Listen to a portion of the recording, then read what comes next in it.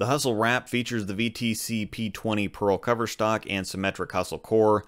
While the PBR is the strongest Hustle to date period, the Wrap is the strongest shiny Hustle to date. The easiest way to describe it is that it's a baby idle pearl. The look on the lane is very similar, it's just not quite as strong overall. It's quick through the fronts, very rolly and round and slightly forward rolling on the back end with a strong but not sharp finish.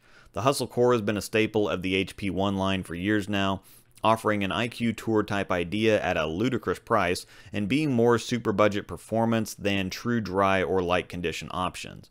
It comes in at a 253 RG and an 030 differential in 15 pounds and is right on a medium RG and lower differential, which is going to make it rolly but not too early and smooth, round and controllable on the back end.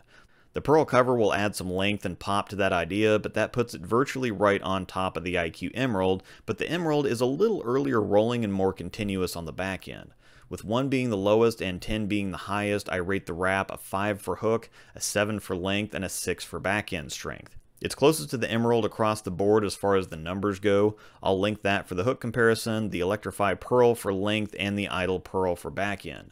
Select the next comparison you'd like to see from the links on the screen or scroll down to the description to find links to other choices. Thanks for watching and may the strikes be with you.